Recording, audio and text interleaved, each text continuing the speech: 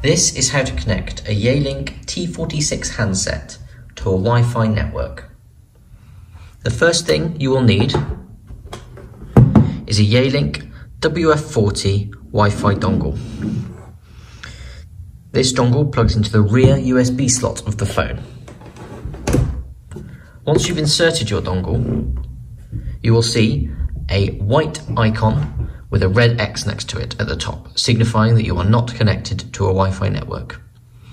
To connect your phone, press the menu soft key. Using the arrows, scroll to basic and press OK. Then, scroll right to the bottom and select Wi-Fi. You will see that the Wi-Fi is currently on.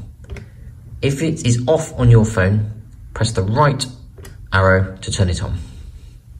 Then, scroll down to option 4. In here, you will see all the available networks that your phone will be able to connect to. If you do not see your network, press the scan soft key. Using the arrows, scroll to the network that you wish to connect to and press OK. When prompted, enter the password of your Wi-Fi network. You can do this using this keypad here and this second soft key to toggle between numbers, lowercase letters, uppercase letters, or a 2AB format.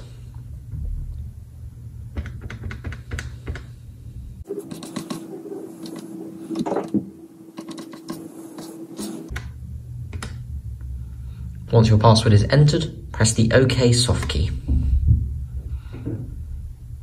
You will know that you have connected because a green tick will appear next to the padlock icon. When you are connected, press the left soft key underneath the back word.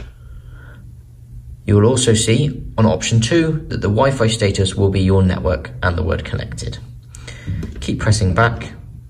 Now you have returned to the main menu. You may have to wait a while for the phone to refresh and for all your network settings to come up. There we go. Now you will have all of your buttons available and you will be able to make and dial calls. You will also see the indicator at the top of the screen has gone white. And that is how to connect your Yealink T46 handset to a Wi-Fi network.